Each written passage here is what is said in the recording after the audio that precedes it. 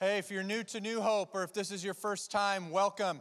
We are on a journey through the entire year. We're doing a series called This Is My Bible.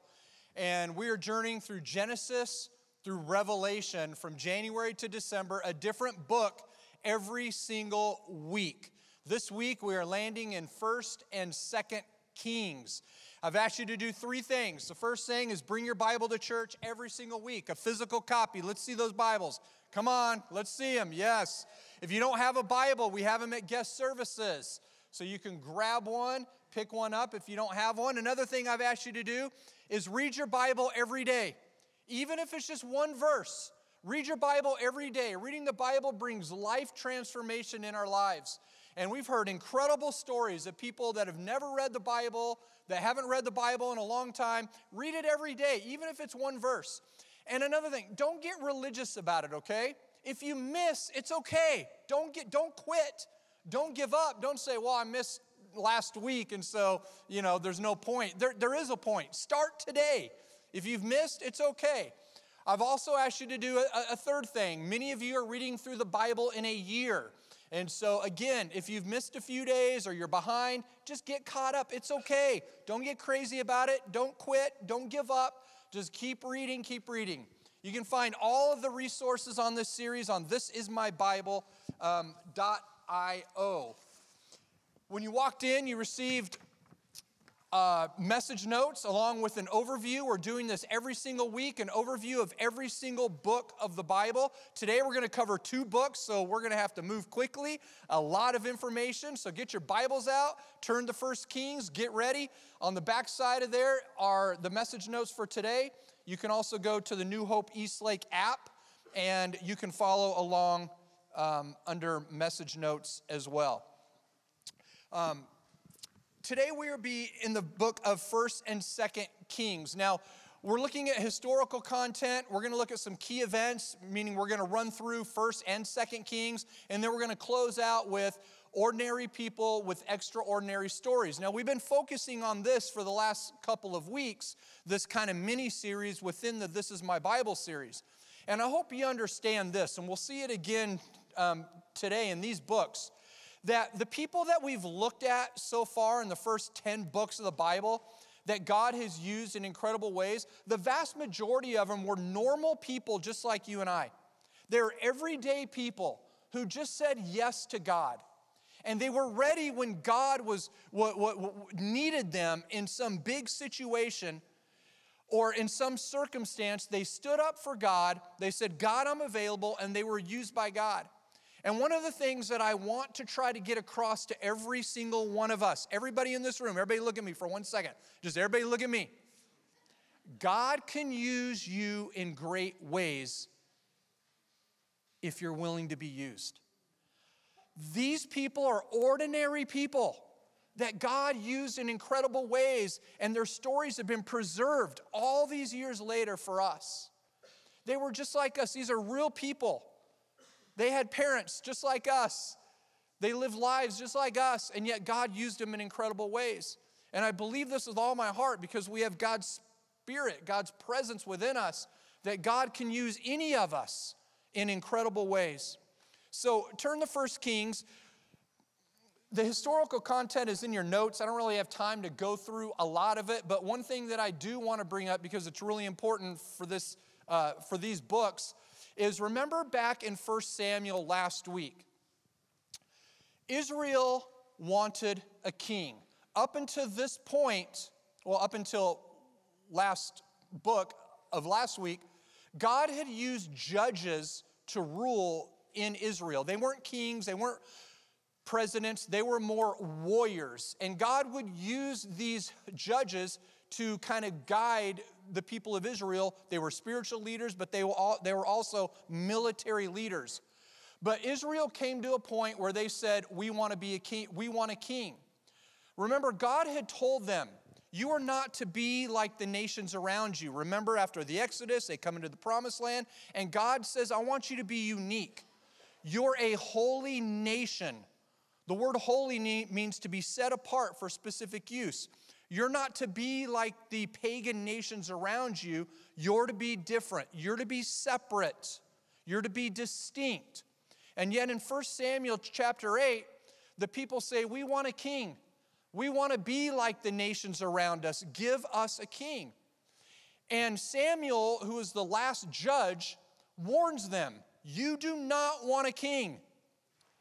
We want a king. No, you don't. We want a king.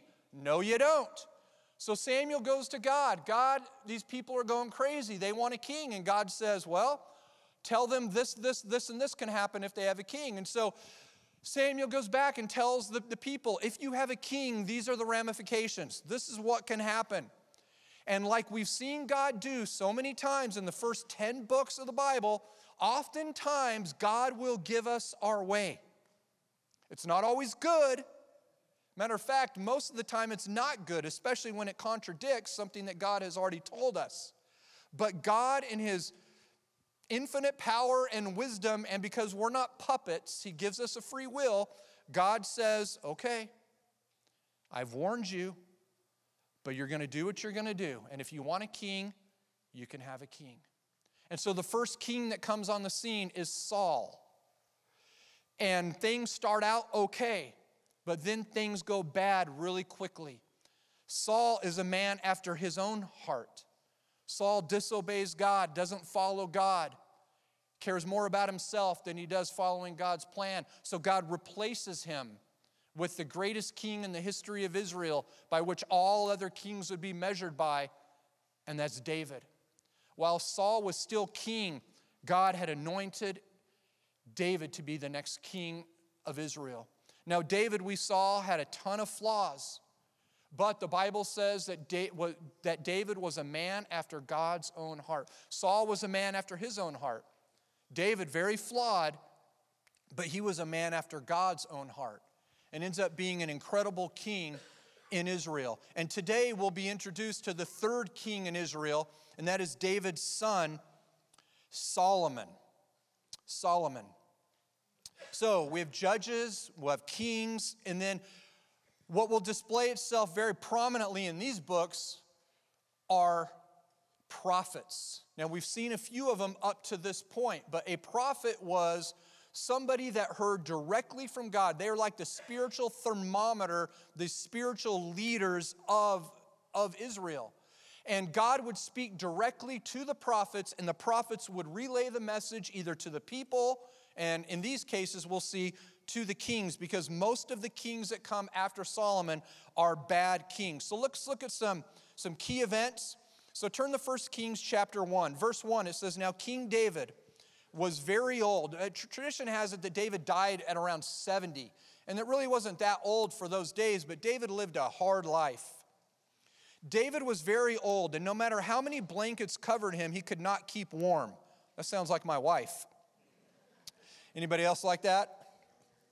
David is near the end of his life, and he's in a weakened state. And we see in verse 5 that about that time, David's son, Adonijah, whose mother was Haggith. By the way, in 1st and 2nd Kings, if you're pregnant or if you're looking for a name for your next child, 1st and 2nd Kings has a huge choice of names. I can't promise you can pronounce them all, but there are a ton of weird names, different unique names in 1st and 2nd Kings. And look at what it says about Adonijah.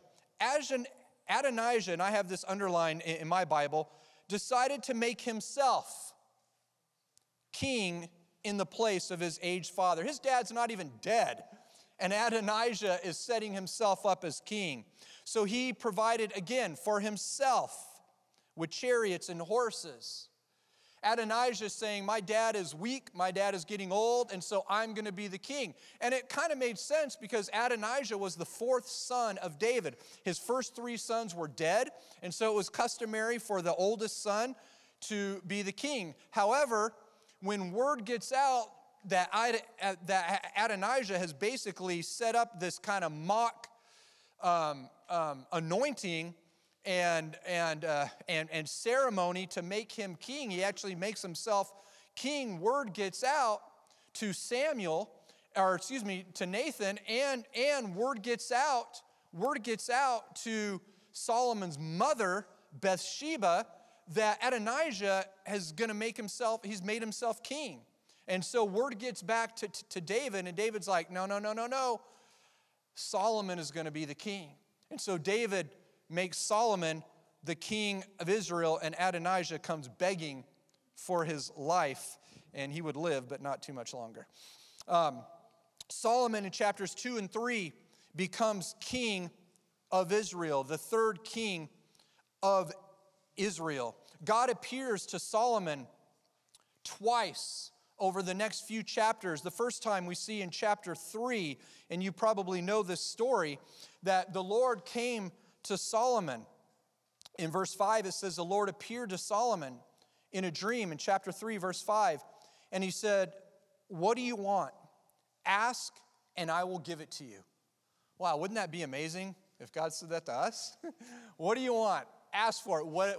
Whatever you want, I will give it to you.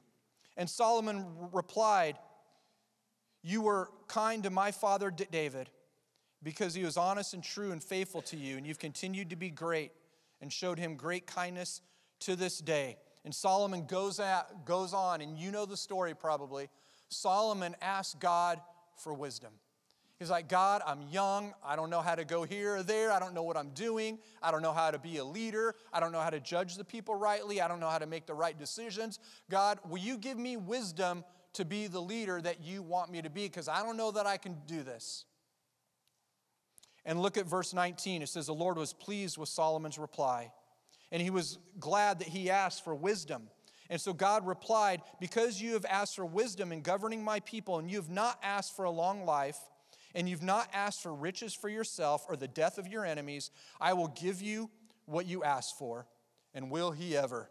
I will give you a wise and understanding mind, such as no one else will ever have before you or after. Isn't that amazing? That God would give Solomon this incredible wisdom. And boy, did God ever give him wisdom. Look in chapter 4.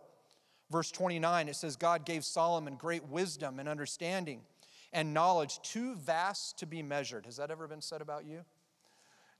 You have more wisdom than anybody I've ever met. It's never been said of me. In fact, his wisdom exceeded, listen to this, all of the wise men of the East and the wise men of Egypt. He was wiser than anyone else, including Ethan, the Ezrahite, and Heman, the Calcol, and Darda. Told you the names are cool.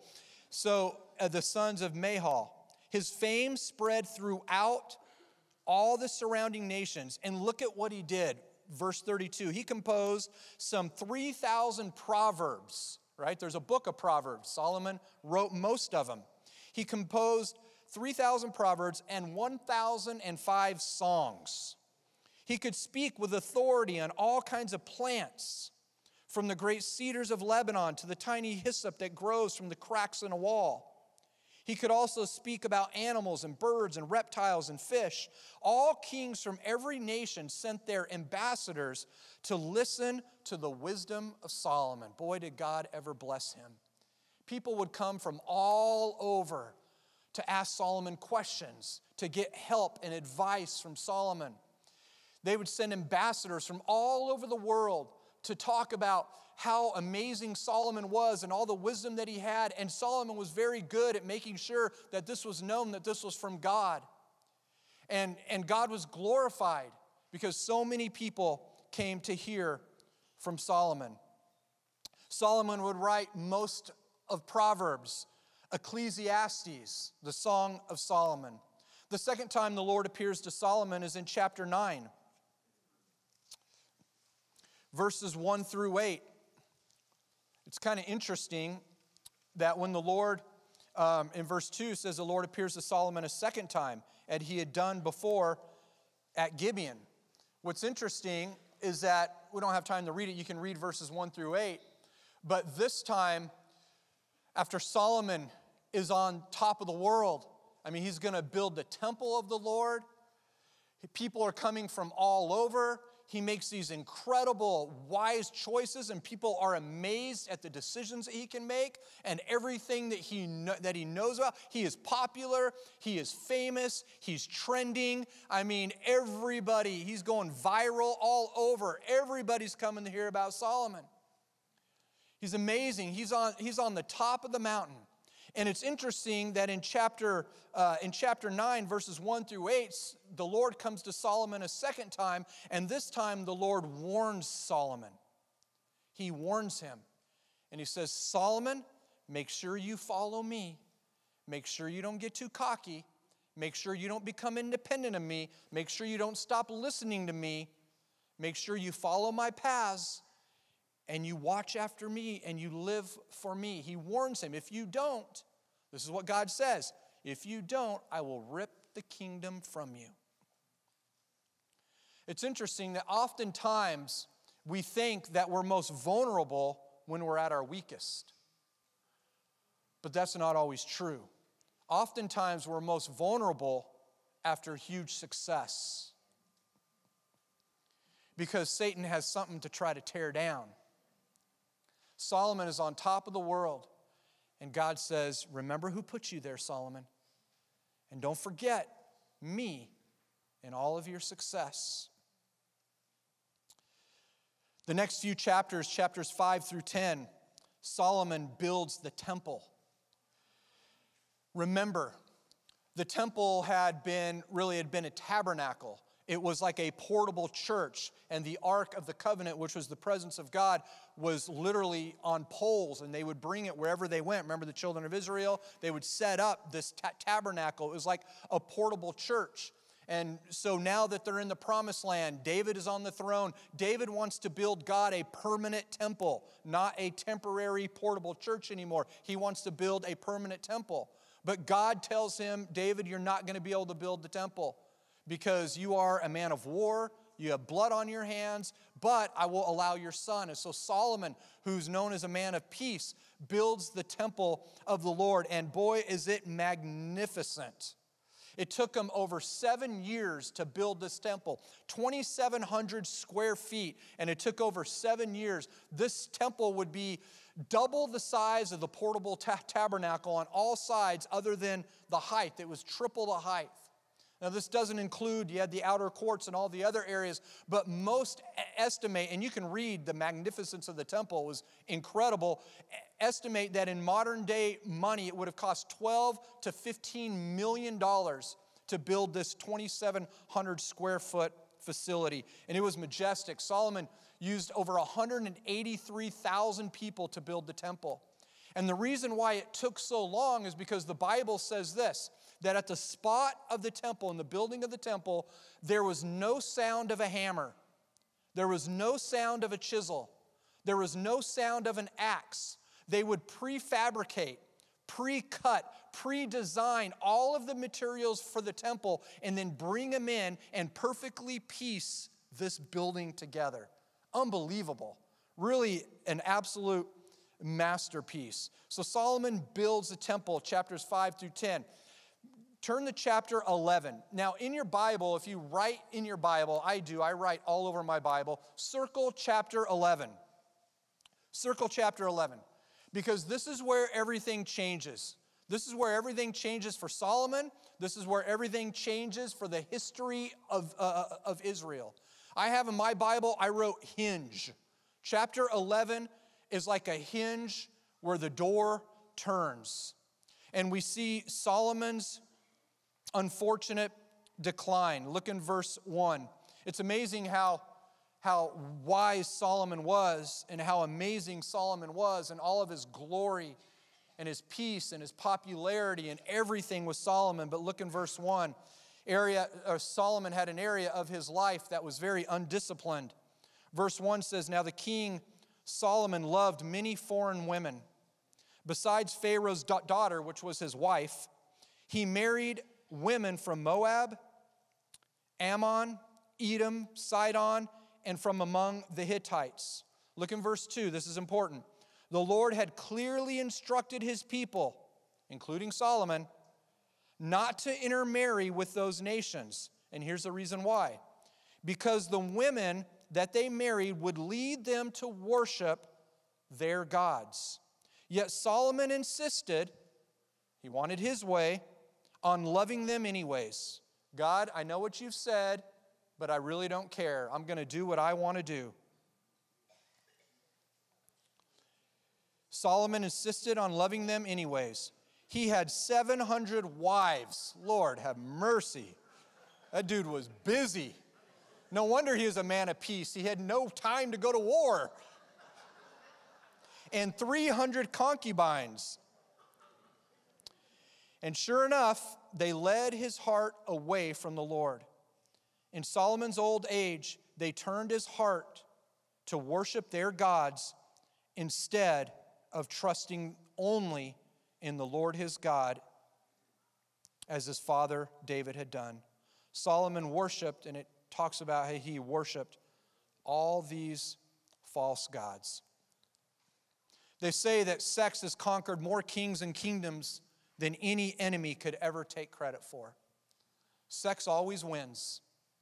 If we are undisciplined in this area of our lives, it could absolutely torch our legacy, our families, everything that God puts in our lives. Solomon started out great. Everything was good for so long. But Solomon had one area of his life that was very undisciplined, and it would cost him everything. Everything. Matter of fact, it's interesting that when Solomon comes to the end of his life, and you can read in Ecclesiastes, the wisest man ever, this amazing guy who knew everything, came to the end of his life, and this is what he says over and over in the book of Ecclesiastes: vanity, vanity, vanity, vanity. This guy who knew everything had got off course. He quit following the Lord and started worshiping false gods, and he lost his identity. He came to the end of his life, and he had no idea what the purpose of life was, what life was all about. He thought it was all pointless. It was meaningless. Jesus tells us in the New Testament that without me, you can do nothing. This man who did everything and knew everything came to the end of his life, and he thought life was absolutely pointless. And this can happen to Solomon. It can happen to us. When I was in Israel several years ago, the walls of old Jerusalem are still up. And when you look outside of Jerusalem, there's this hill, there's this mountain, and they call it the Mountain of Abomination. That's where Solomon had housed his wives and all of the false gods that were there. Look in verse 7. It says, on the Mountain of Olives, east of Jerusalem, he built a shrine for Chemosh, the detestable god of Moab, and another for Molech, the detestable god of the Ammonites. Solomon built such shrines for all of his foreign wives to use for burning incense and sacrificing their gods. That's that mountain. It's still there. It's called the Mountain of Abomination is what they call it. Verse 9, the Lord is very angry with Solomon, for his heart had turned away from the Lord, the God of Israel, who had appeared to him twice. He had warned Solomon specifically about worshiping other gods, but Solomon did not listen to the Lord's commands. And it would cost him everything. Everything. David had moral failures as well, his father, but David's heart never turned away from the Lord. He never worshiped false gods. Solomon went a step further from where his dad went. Solomon dies, verses 41 through 43. He reigned for 40 years in Israel. In chapters 12 through 22, remember I said chapter 11 is the hinge. In chapters 12 through 22, after the death of Solomon, the kingdom is divided. Israel, who was united under Saul and united under David and united under Solomon, the kingdom is divided and would be split into two.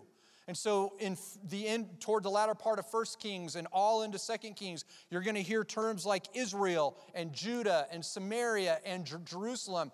Israel would be split into two kingdoms. The north would be called Israel. The south would be called Jerusalem, Judah. The capital or the main kind of planning center for the north was Samaria. The main kind of key planning place or capital of the south would be Jerusalem. And so you'll see kind of those four terms interchange. The first 11 chapters cover about 40 years and the kingdom is united. The next 11 chapters in 1 Kings covers 80 years and the kingdom is completely divided. You have the northern kingdom and the southern kingdom. And what's sad is all of these kings that come after Jerusalem, in the north, all of them are evil. And in the south, nearly all of them are evil as well. The south has about 8 kings that end up actually being good. And God would send prophets. This is where prophets really come into play. God would send prophets to the north and prophets to the south to try to get our hearts back to God, not only the people, but also the kings who rule. In the north, God would send Amos and Hosea and Elijah and Elisha. Many of those we're going to go through here in the next few weeks. In the south, God would send Isaiah and Joel and Micah and Nahum and Habakkuk and Zephaniah and Jeremiah.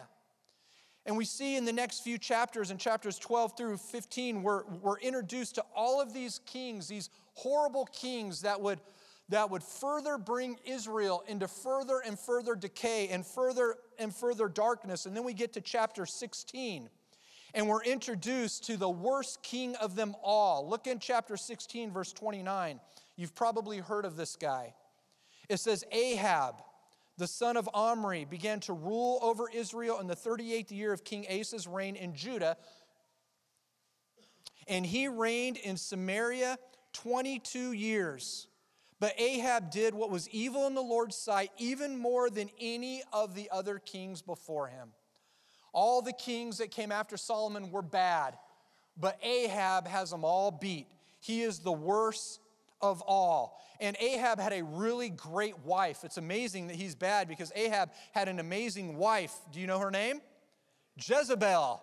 Why does nobody name their little girls Jezebel? There's a reason. You'll learn about Jezebel as you read through. So just when you thought things couldn't get any worse, Ahab comes to the throne and he's worse than all the others. And then God does something amazing. God raises up this crazy wild man, this bold prophet, my favorite character in all the Bible, named Elijah. And it's amazing the impact that one godly person can have. Don't forget this is important. It's amazing the impact that one godly person can have when things look bleak. And boy, does Elijah come on the scene with a bang. Look in chapter 17, verse 1.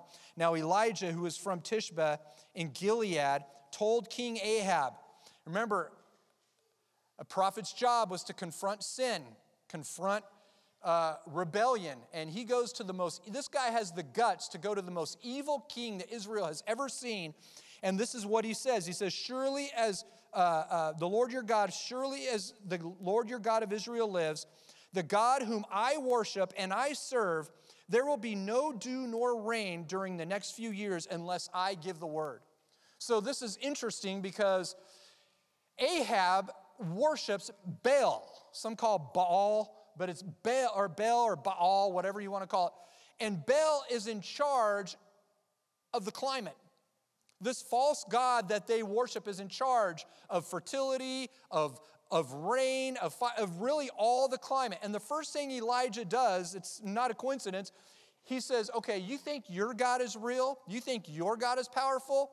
Well, the God that I serve is the true creator of all things. And I'm telling you, there will be no rain until I say so. Matter of fact, there'll be no moisture, there'll be no dew or rain until I give word. And sure enough, there's a 3-year drought to the land, just as Elijah had said. In chapter 18, verses 16 and 17, Ahab is about fed up. Him and his wife both want to kill Elijah, but God keeps protecting him over and over. And King Ahab wants to meet with Elijah in verse 16. Look what it says. So Obadiah went to tell Ahab that Elijah had come, and Ahab went out to meet him. And this is what Ahab says. So it's you, Israel's troublemaker, Ahab asked when he saw him. Ahab thinks Elijah's a troublemaker. It's interesting that when we're in rebellion against God, when we're not doing what God wants us to do, and God sends somebody in our life to help get us back on the path, how oftentimes we see them as the enemy when they're not. God had raised Elijah up to get Ahab back on track, to get Israel back on track. And Ahab sees him as an enemy. But Elijah sets him straight. Look in verse 18. I have made no trouble for Israel, Elijah replied. You and your family. Oh, you're going to go to my family, huh? You're the troublemakers, for you've refused to obey the commands of the Lord, and you've worshiped the false images of Baal instead. This guy is an absolute stud. I mean, Ahab could have killed anybody he wanted at any time, and Elijah stands in the face of this guy and says, I'm the troublemaker, you're the troublemaker. You've chosen to forsake God. It's incredible. You know the stories. Elijah would go on to challenge Ahab to this battle of the gods. The story of the offering that Elijah calls down fire from heaven. It's an incredible story if you haven't read it. Toward the end of 1 Kings, Elijah brings on this understudy named Elisha. So you have Elijah and Elisha. Elisha would end up after Elijah dies. So when we get to 2 Kings begins with the end of Elijah's life. And Elijah didn't die. The Bible says that the Lord caught him up in a whirlwind. And so Elijah goes up to be with the Lord, and Elisha would take the reins. Something that Elisha did was interesting, that before he died, before Elijah went up, he had asked Elijah, I'm getting him confused, he had asked Elijah for a double portion of God's power in his life. And God would give it to him. And Elisha would do incredible miracles. Incredible miracles. In 2 Kings, in 1 Kings, the kingdom is divided. In 2 Kings, the kingdom is dissolved. The north, we read about 20 kings. All of them are evil. In the south, we read about 20 kings, and 12 of the 20 are bad. In chapters 4 through 8, we read about the miracles of Elisha. The miracle of the empty jars in the widow's home. Elisha raises a little boy from the dead. Elisha multiplies the loaves to feed the people, kind of like Jesus did in the New Testament. And then Elisha heals Naaman of leprosy. The next several chapters in 2 Kings 9 through 17, you see this cycle of good kings and bad kings. I want to point out, because this is really important, 2 Kings chapter 8.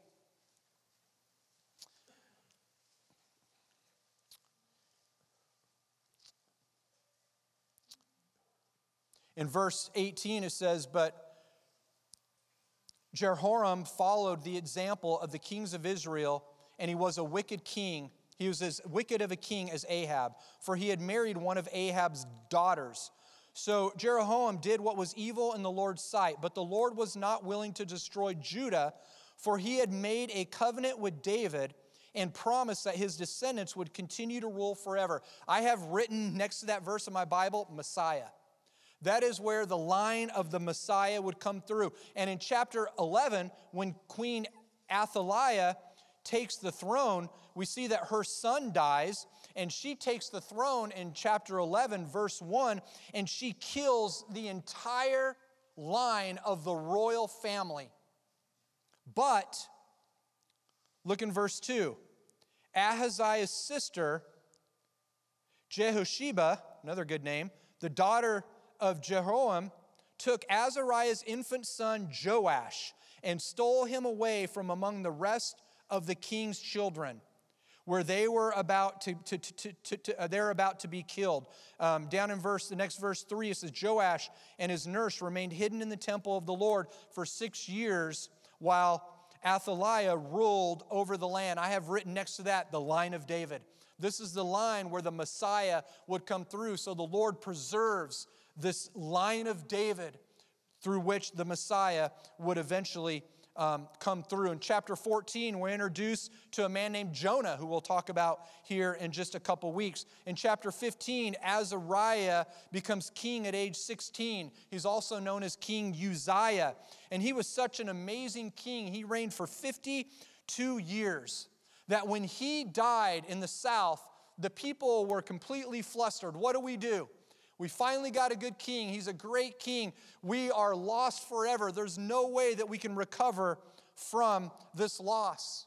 And in Isaiah chapter 6, it says, in the year that King Uzziah died, that Isaiah saw the Lord high and exalted, seated on the throne, and the train of his robe filled the temple. This is when Isaiah sees the glory of the Lord, as if to tell the people, I know your great king is gone, but I'm still the king.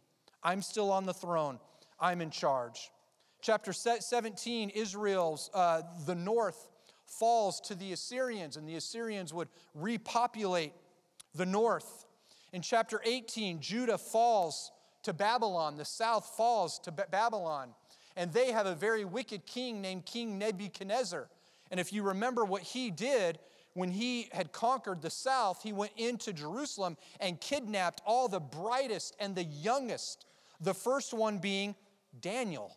Remember, he kidnapped them and brought them to Babylon. He kidnapped Daniel. He kidnapped Hananiah, Azariah, and Mishael, better known as Shadrach, Meshach, and Abednego. We'll learn about them in the book of Daniel. Chapters 18 through 25, the kingdom is completely dissolved. And this is a sad commentary because by the time we get to the end of Kings, God's people no longer inhabit the promised land. This is so sad because we've read this incredible story of all the miracles of the Exodus and the plagues and the crossing of the sea and the crossing of the Jordan and all the miracles that God did, and they finally are able to inhabit their land. But they didn't do what God commanded. They kept worshiping false gods, and they didn't drive out all of the false gods like they were supposed to. And so the result is they end up being separated in the north and the south, and then they're conquered by the Assyrians in the north, conquered by the Babylonians in the south. And then we get to the end of 2 Kings, and God's people are not in charge of their own land. They don't even inhabit their own land. God had warned them in Deuteronomy that if you follow after false gods, you're going to lose everything that I provided for you. And this is exactly what happens. God gave them every opportunity to flourish, but they chose their own ways instead of God's ways. Let's wrap up with ordinary people with extraordinary stories. 3 people. The first one is Elijah. The first one is Solomon. Solomon goes from an inexperienced leader to the wisest leader who ever reigned. The next ordinary person with an extraordinary story is Elijah. Elijah goes from this small town prophet to a biblical icon. Remember in the New Testament when the Pharisees were talking about Jesus and they talk about Nicodemus and they go to Nicodemus and they're like, do you not know your own land? Like what? Nothing good comes out of Galilee. No prophets come out of Galilee. And yet, this is where Elijah's from, so they didn't even know their own history. And yet, God uses him in such incredible ways. And then the third is Elisha. Elisha goes from a timid understudy to a bold miracle worker that God used in incredible, incredible ways. The Midrash, which is a historical Jewish commentary, tells us that Elijah did 8 miracles and Elisha did 16, exactly a double portion of what he had asked for. I want to wrap up with this. Ordinary people with extraordinary stories. God might call you or put you in a situation where he needs you to stand in the face of people going against the Lord. I hear all the time, pastors, Christians, all the time, I'm getting out of California. California is evil. It's so liberal. It's horrible. There's no place I would rather be, folks. Because do you know why? Light shines the brightest in the midst of darkness. God might want to use you to make a difference. You're at your job for a reason. You're in your neighborhood for a reason. You're where you're at for a reason. Don't be scared to be used by God. Don't be scared to stand up against the faces of darkness. The Bible says, greater is He that is in me than he that is in the world. And you might think of yourself as an ordinary person, but you have the power of God within you, and God can use you in incredible ways if you allow Him. Father, thank you so much for your word. Thank you for this incredible story. God, help us to learn from a lot of the things that we see in your word, that when we become self-reliant, when we forsake you, our life will never turn out the way that we want it to or the way that you have planned for us. No matter how strong we are, no matter how gifted we are, when we turn our back on you, we can do nothing. And so, Father, help us, Lord, to be filled with your presence, with your power, and not to be scared of the way our country's going, the way our state is going, but help us to be like a city on a hill that cannot be hidden. Help us to be willing to stand and be willing to be used by you. Father, thank you so much for your blessings. In Jesus' name, amen. Hello, thank you so much for tuning in to New Hope this week. You know, the church doesn't stop when the video does. And make sure that you share this with a friend. You can even support what we're doing via the Give button here on the left. You can also subscribe to our YouTube channel so you don't miss a single Sunday. And we cannot wait to see you this week, either in person or online. Have a great day.